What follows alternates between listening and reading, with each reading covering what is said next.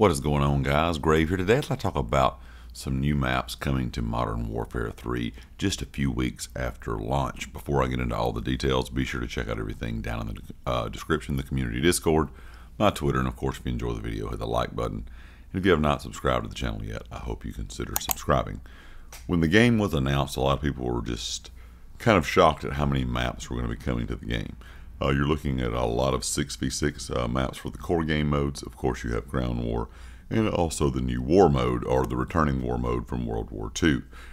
But yesterday we got even more news from Sledgehammer. It says to further augment an already impressive selection of core 6v6 maps, we're excited to announce that a number of fan favorite Modern Warfare 2 maps, and that's from this year's Modern Warfare 2, will gradually become available to play in Modern Warfare 3 throughout the live seasons. The initial selection, scheduled to be 4 core 6v6 maps that include Farm 18, Mercado, and Shoot House, will become available shortly after launch in a dedicated playlist, and more will follow throughout the live seasons.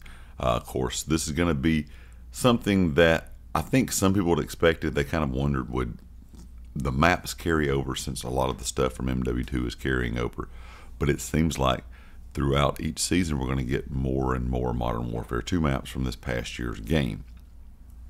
Also, there's been some leaks about maybe possibly some other Sledgehammer titles, some other Sledgehammer title maps being added in as well. So some maps maybe from World War II, some maps even from Advanced Warfare, along with some of the weapons in some of the seasons. So there's a lot of speculation out there of what could be added in future seasons, but we did get this confirmation that this past year's Modern Warfare 2 game maps will be making their way gradually into the game, and it seems like 3 or 4 of them in each season.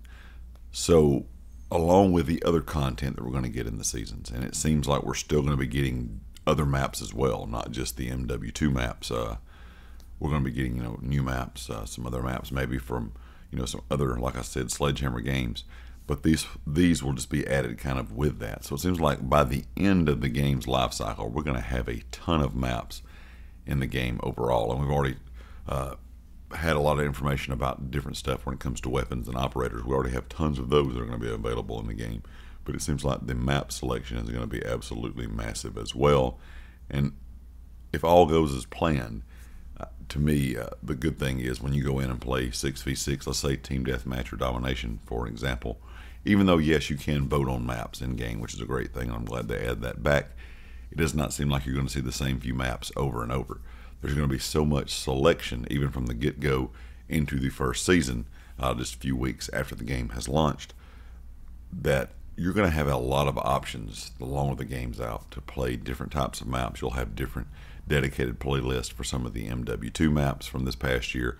So it's going to be a really good year, I think, for Call of Duty. Hopefully everything goes kind of like I said as planned. The game plays well, because it seems like content-wise we're going to get a lot of stuff added to the game throughout the next year. Leave me a comment with your thoughts, and I'll catch you all next time. Peace.